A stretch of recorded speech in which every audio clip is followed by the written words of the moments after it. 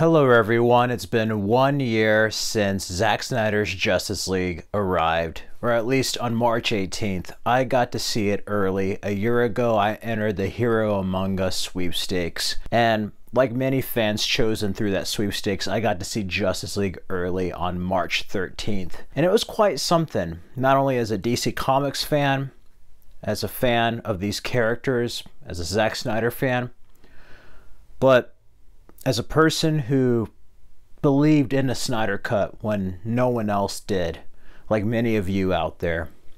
It was quite something seeing this film. And you know, I grew up with the Super Friends. I grew up with Batman, Superman films, Superman on television, DC Comics, and the Justice League cartoon. And I didn't think it would be until I was like 50 years old that a Justice League movie would come out, let alone a great one. 2017 arrived, and like many of you, I was hurt and just kind of dumbfounded of what I just saw. It left me speechless in a way I haven't felt since Batman and Robin back in 1997. And deep down, I knew something was wrong. I'm like, there was a better movie in that theatrical film. That wasn't Zack Snyder, despite many people saying it was. I had my own relatives try to tell me that was Zack Snyder, and I'm like, no, that did not look like a film made by the guy who not only did Man of Steel or BVS, but the man who did 300 and Watchmen. That was not his movie. And people were like, the Snyder Cut, it doesn't exist. Get over it. You're delusional. All this stuff. And I would just say, yeah? Well, where did all the footage from the first two trailers go?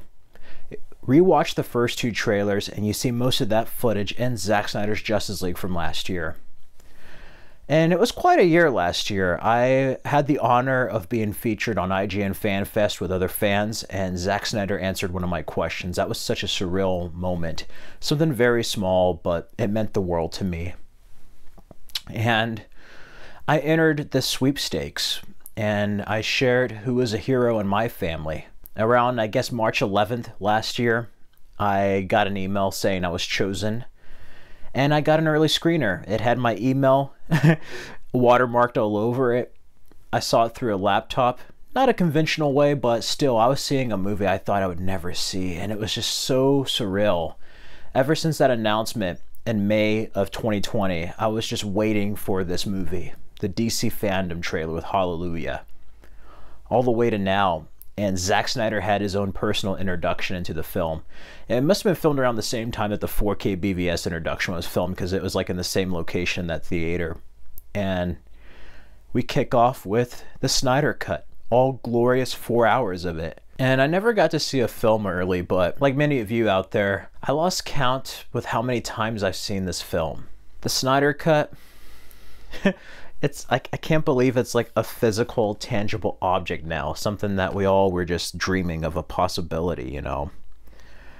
And I almost felt like giving up when this was announced, and it came along. And boy, was it so much better than what they did before. And as much as I would have liked this version, I think it would have been compromised. And despite all the negative stuff, despite all the tragedy and just bad stuff that happened throughout the production process, and then after the release of Justice League, or Justice League I would like to call it, this is probably the best version of the film. This is probably the best case scenario. Even without a Green Lantern, we have Martian Manhunter, we have Darkseid actually mentioned and featured in this film. Superman in the black and silver suit. Batman is no longer a guy who makes jokes like Tony Stark. No, he's the Dark Knight. He becomes a leader. Wonder Woman. It was a breath of fresh air seeing the Wonder Woman from the first film return after what happened in Justice League and in 1984. Even though I love 1984, this is a Wonder Woman I love. The warrior that's fierce, yet has a gentle side to her, that caring, nurturing side as a leader with Bruce. And who could forget Ray Fisher as Cyborg? Ray Fisher, I could understand why he was mad. Like, his whole arc was just butchered and gutted. We get to see everyone's story properly fleshed out. There's humor in here that's actually funnier than what was in the theatrical. And I know it may feel too long for some people. That's a fact. But for me, this was the fastest 4 hours, like, ever. Like, I love this. This is a quintessential DC movie, and I know there's some movies that might be better as a movie, but this is my favorite, and I think probably the best DC Comics film. Like, seriously. As far as, like, DC Comics, translating what's shown in the comics and graphic novels and translating that onto screen, it is a quintessential DC film. And I would love for it to continue in some form or fashion. And it was just quite something seeing this unfold, celebrating it and just processing it. Who could forget Junkie XL's iconic score? I love the tracks At the Speed of Force. Make your own future, make your own past. It's all right now. There's so many memorable lines here. Faith, Alfred, faith. I love that line where Alfred is just like, why are you doing this? It's like your guilt has become your reason. And it's just like, don't wave the red cape if you can't bring down the charging bull. And he's like, you do when this red cape charges back. It's like, I don't care how many demons and how many hells he's fought. He's never fought us, not us united.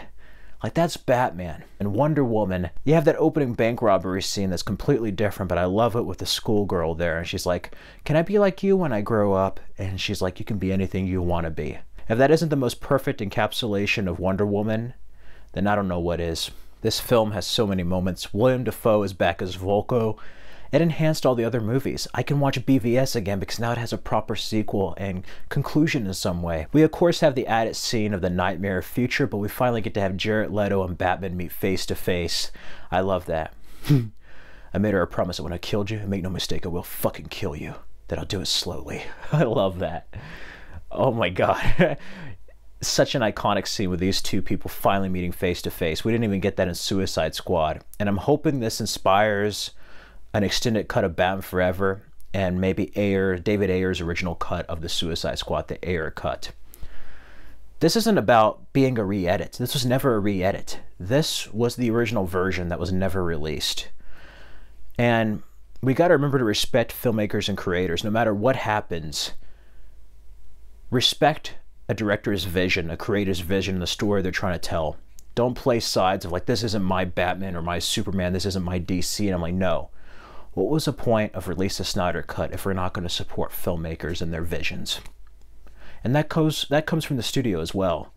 Like, don't make James Wan edit another cut of like Aquaman. Let the directors have their vision. Show it. Don't try to like make the same mistakes that you did in the past. And I was quite excited about this film last year. I reviewed it. I butchered Kieran Hines' name. I called him Syrian Hines or something. I knew it was Kieran Hines, and then I was like, Syrian Hines? I don't know. I was half asleep. I was too excited. I messed up, and then my camera, the lighting was going like light and dark, and my skin tone was messed up. I didn't think that many people were going to watch that video. I probably would have reshot it, did correct pronunciation and lighting, but it exploded. And luckily many of you discovered this channel, and I thank you for subscribing. But I was just a person who was excited to see the Snyder cut, you know? After having so many people just condescend you and just in a glib way be like, it doesn't exist, there's no such thing, oh yeah, you Snyder bro and all this stuff. It's like, no, it does exist. And you just proved that you do not know jack shit, and you just throw stuff on the wall to see what sticks, you know? You don't know anything. It's like people talk about the film industry. It's like, oh, you don't know anything about the film industry. You're just some guy talking on a YouTube channel. It's like, yeah? Well, at least I know what an aspect ratio is and why it's in that format. When you're complaining about it looking like a VHS, like full screen or something. And I would love for this to be released theatrically. I unfortunately did not get a chance to go to the charity screenings, but it was quite a year with Justice League. And despite what the media says about like toxic fandoms and stuff, it wasn't really about that. It was about having Zack Snyder, after the tragedy of him losing his daughter and getting his film taken away, having his vision restored. And it was quite something to see that, in addition to his new film Army of the Dead, which rocked on Netflix. And I hope, like director's cuts of the past, that this ushers a new wave of cinema where you explore different cuts or different avenues of what may have been or what can be, what could have been. And that you don't try to rob a director of his vision. Move forward. I know there's some stuff they have to do fiscally for the studios, some stuff to make it profitable, but there's a way to do that while also still having a director's vision intact, having a director have his dignity intact. And I don't know what's going to happen with the Discovery merger. I hope they restore the Snyderverse as far as Justice League 2 and 3 go.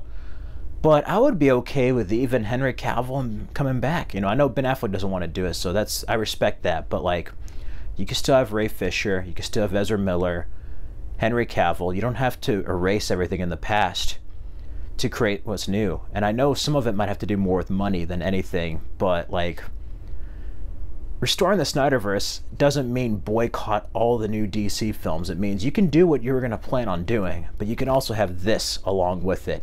Or better yet, have it as its own standalone thing, just like Robert Pattinson's The Batman, which was an excellent film. Just do that. And,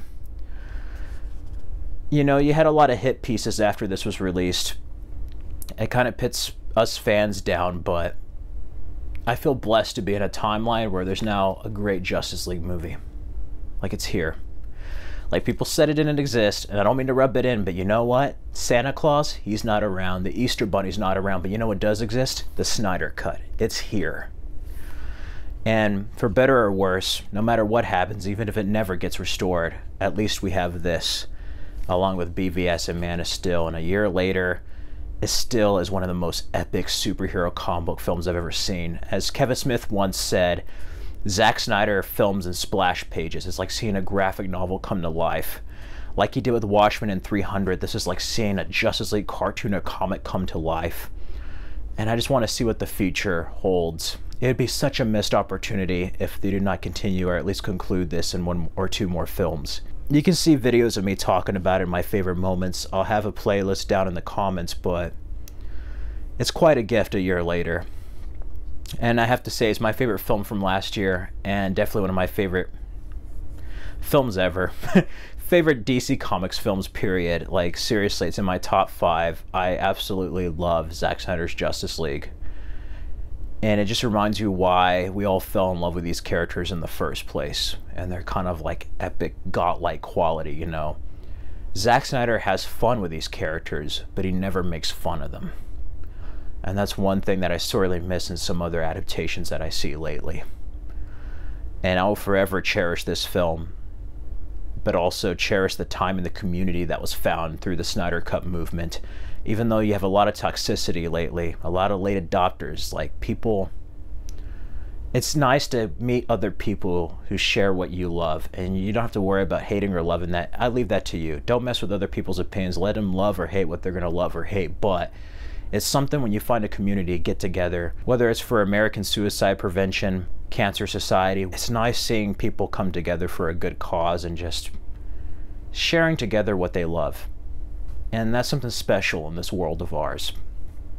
And yeah, I love all the Superman moments. Superman Rising Part 2 and Monument Destroyer are like my favorite tracks as well. That soundtrack is like my workout playlist, and I listen to that soundtrack almost every day, seriously. But this film is something special. As a little boy, I never thought I'd see a film like this, and definitely after 2017, I didn't think I would see Justice League. I can't believe it's already been a year since I saw this film, but you know what? I'm just happy and blessed to be in this timeline where everything's right now. The past, present, future, it's all here.